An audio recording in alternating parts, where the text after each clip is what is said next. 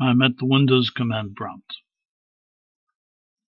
I key in the word Notepad and I hit enter, and the program Notepad pops up on the screen. I now go down to my taskbar. I'm going to right click on the taskbar, and up comes this menu, pop-up menu. I go over to where it says Start Task Manager. I click on that and Windows Task Manager pops up on the screen. Windows Task Manager.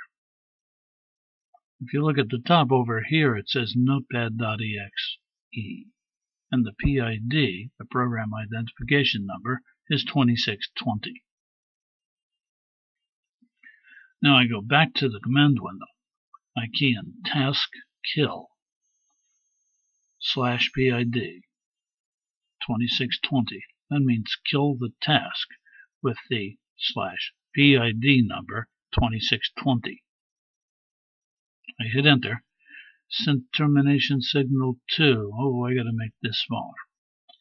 Send termination signal to the process with PID 2620. Okay, that's done then. It should be dead. Let's find out.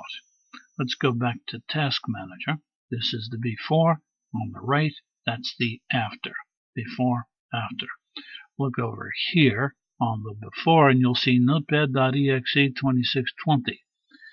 After I keyed in the Taskkill command, this is what happened to Windows Task Manager.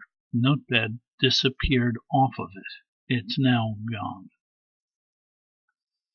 To be certain, we check down in the lower left-hand corner of the screen. We see on the before screen processes 67. On the after screen processes 66. It worked. I go back to the command window. And this is George Bull. Please share and rate this video, and good luck.